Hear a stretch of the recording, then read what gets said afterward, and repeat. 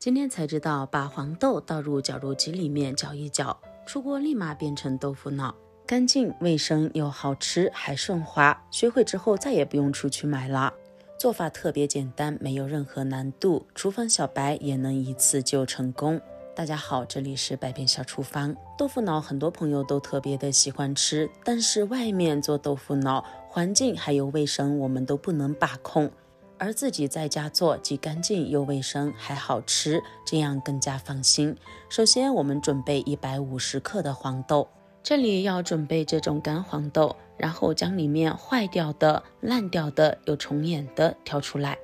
像这些坏掉的黄豆一定要挑选出来，如果不挑选出来会影响到整体的口感，而且口味发苦，还含有毒素，吃多了对人体是没有任何好处的。接着往里面加入清水，先将黄豆搓洗2遍。因为黄豆是生长在地里面的，尤其是在晾晒的过程中，表面也会沾染许多的灰尘，甚至是泥土，因此一定要将黄豆像这样双手合在一起搓洗干净。淘洗成这个样子，然后往里面加入足量的清水，水的量要高过黄豆大约2公分的样子，然后放在一旁，提前浸泡1晚上。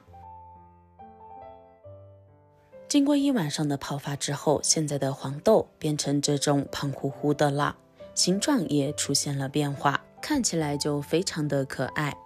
泡成这样就可以了。因为经过1晚上的泡发，在泡的过程中，这个水有可能会变得非常的脏，里面会有一些其他的杂质和灰尘掉进去，所以泡好的黄豆我们还需要清洗2遍。黄豆里面含有特别丰富的黄体酮和其他的微量元素，以及丰富的植物蛋白，经常用来打豆浆、做豆腐等，营养非常的丰富。很多朋友早上也喜欢来上一碗豆花或者是豆腐脑，但苦于不会做，而看了今天的做法之后，以后自己在家就可以轻松搞定了，简单几分钟就可以搞定一顿早餐。控水捞出，捞入碗中备用。接着再准备一个大盆子，往里面加入1500毫升的清水，这个水我们在之后的整个过程中全部都要用完，而之后所用到的所有水全部都是从这个里面来取，整个过程中的用水量不能多也不能少。水准备好之后，我们现在把黄豆倒入到绞肉机里面，家里面没有绞肉机的话，用豆浆机或其他料理机也可以，但是如果用豆浆机的话，这里一定不能把黄豆打熟了。接着往黄豆里面加入适量的清水，加水的量不需要太多，现在不要把水全部加进来了，只需要加入少量的清水，能使我们的绞肉机充分的运转起来就可以。因为这里如果水加多了的话，在搅拌的过程中很可能会溢出来，溢得到处都是，并且操作起来也比较困难。然后点击搅拌功能键，这样搅拌1到2分钟，搅得越细腻越好。搅多长时间还是根据自家绞肉机的脾气来定。我家的这个绞肉机，我总共搅了2分钟。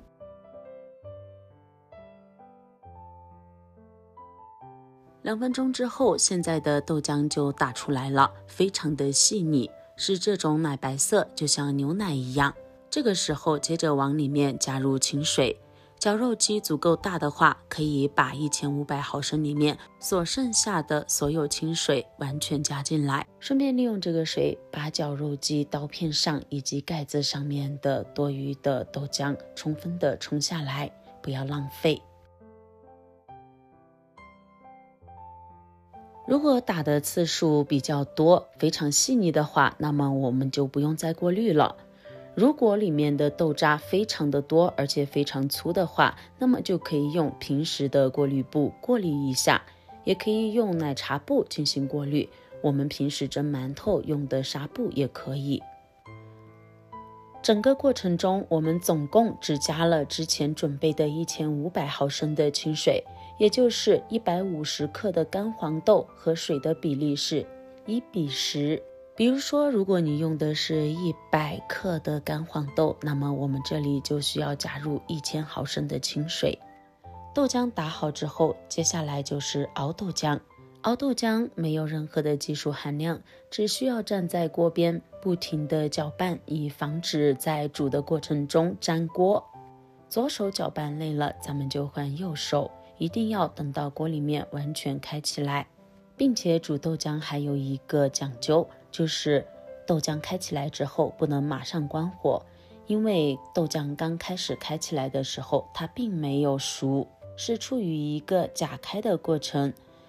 所以我们在煮豆浆的时候一定要注意，锅里面的豆浆开起来之后还需要再用小火煮个3到5分钟，并且这一个时间段要一直保持锅里面是一个开的状态。并且在整个过程中，如果发现豆浆表面有大量的浮沫，我们也一定要用勺子将浮沫撇去。这里需要提醒的是，豆浆一定要完全煮熟，没有煮熟的豆浆如果喝了的话，可能会引起腹泻。豆浆煮好后关火，把它凉到大概90度的样子。接下来我们准备一个碗，再准备1包内酯。1包内酯是3克，我们完全倒进来。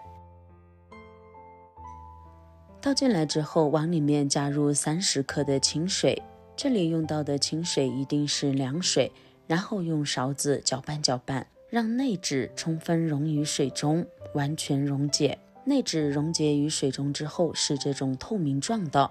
接着再准备一个漏勺，将凉至90度左右的豆浆倒入到内酯里面，一定要过滤一下，倒豆浆的高度要稍微高一点，这样才会对内酯产生一个冲击力。接着用勺子撇去表面的浮沫，想要做出来的豆腐脑光滑细腻，那么一定要把表面的泡沫撇去撇干净。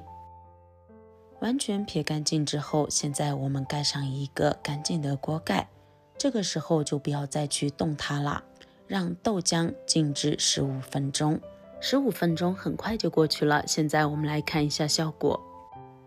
这个时候的豆腐脑已经形成了，看一下，非常的光滑 Q 弹，完全凝结在一起，非常棒的做法。然后用勺子轻轻的将它片成这种薄片，再看一看，和鸡蛋羹一样滑嫩，用勺子分切成这种薄片，一片一片的盛入碗中。亲爱的朋友们，视频都已经看到这里了，如果你觉得我的视频对你有所帮助的话，那么请用您发财的手给我点个赞吧。您的每一次点赞和支持都是我最大的前进动力，感谢您的关注和支持。接着往里面加入2勺卤汁，适量辣椒油，喜欢辣一点的就可以多放一点，再来一点点榨菜。像我们平时吃的豆腐脑一般分为咸口和甜口，我们家就喜欢吃这种咸的，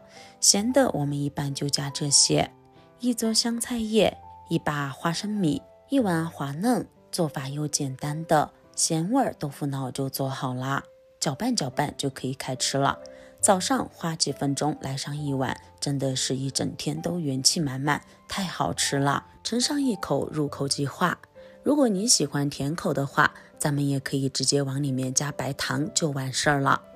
相信很多朋友都没想到，竟然用我们的绞肉机也可以轻松的做出豆腐脑。喜欢的话就赶快收藏起来试一试吧，做法简单，好吃又美味。那好了，我们今天的分享就先到这里了，感谢你收看，我们明天不见不散，拜拜。